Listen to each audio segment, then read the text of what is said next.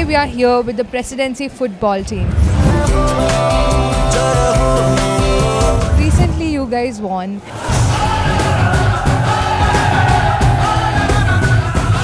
Thank my PED sir, principal and dean, and I want to thank my teammates. They never gave up also, they were always together. That's the effort we put and we secured this runner-up. We all are imperfect players, but together as a team we make a perfect team.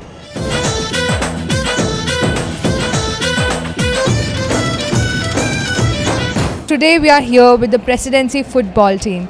We are here with the captain. Can you tell us a few words that what happened the recent events? First of all, I want to thank my PED sir, like sports teacher, who helped us. We didn't even have a proper team and we didn't even have anything training session also. But he who came front and encouraged us, and our teammates who never gave up. We were always together. We didn't have any kind of failures things, nothing like we didn't get this, that, this. We only arranged everything, and thanks for the principal and dean who supported us, and like they made us motivated, and even the PED sir also, he motivated us more. He took us to the ground, and because of him we won. And I want to thank my teammates who were there from last till end, who didn't even give up, who were like they were always together, and they didn't even give any they never gave up also. They were always together. That's the effort we put and we secured this runner-up. Recently you guys won a very big tournament almost, and what are your thoughts about it?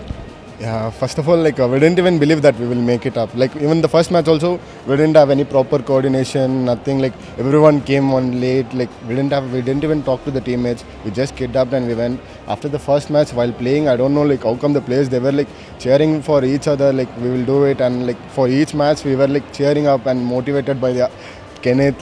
He was giving the full motivation, shouting on the ground, cheering up the all players. Even they do mistakes also, he was cheering up. And each one they were clapping for each other and they were one for other. And we went with the efforts of that we made in ground.